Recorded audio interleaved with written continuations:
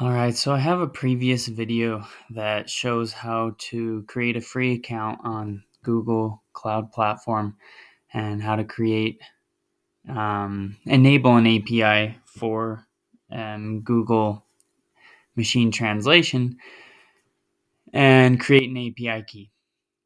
And so this video is just to show how to use that API key.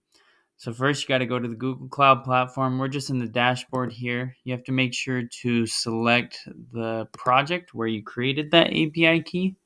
And then you go here to credentials and you copy the API key. Of course, this is not the full key, or else you'd be able to read it off my screen right now and use it.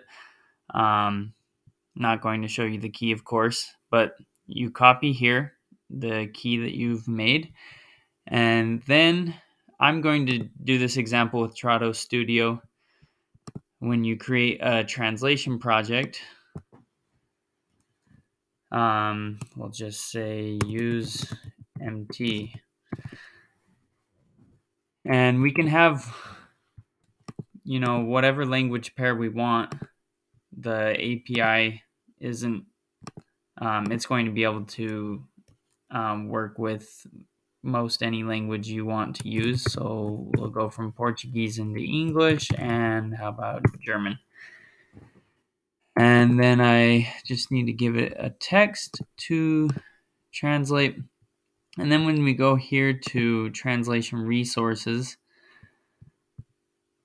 you go to here on the translation memories part, use, and you just go down to Google Cloud Translation API.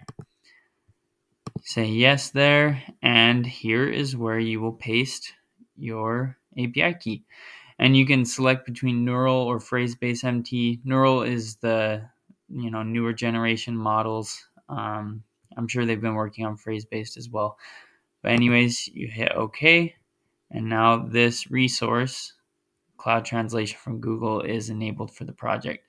And so I'm just going to go ahead and hit Finish so that we can open the project here. And right now, this is into English. I'll open the file, and it populates my target automatically with the English. And if I want, I can edit any of the English if I don't think that the machine translation did a good job. But this is essentially how it works. Very simple. I'm just going to save here quick and then exit out.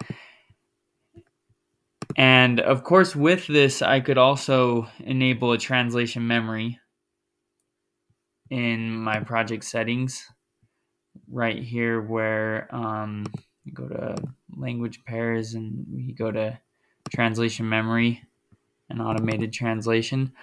I could use a file-based translation memory, server-based, whatever you want, or I could create a translation memory to save all of these translations. But essentially, once I finish translating the document, or if I just want, Google to do it, we can do that, and then I can export the target Word file in the new language. And I can do this with multiple languages. So here's German.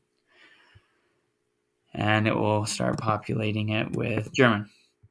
And you can also change your project settings so that it pre-translates from machine translation instead of doing it one by one. I like setting it up one by one like this so I can check it as I go. But you could, if you wanted it to just completely translate everything all the way, you would go here to batch processing and go to pre-translate files, and you could change the settings so that it will pre-translate. And I think it's actually in a different part of the settings where I've disabled that pre-translation. Oh no, that's not what it is. I'll show you what it is just really quick here. So No, actually, I want to create a new project. So when you create a new project, you set up whether you're going to use translation memories or whether you're going to use machine translation. But then here where it says batch tasks, you can have it pre-translate the files, and right here you can apply if you've added Google Translate, like from right here. Then in batch tasks we can say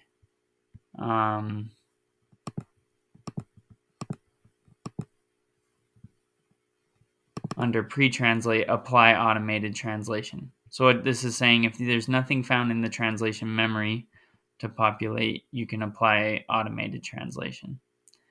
And so that's something that you can do to have the entire file just translated at once from Google Translate.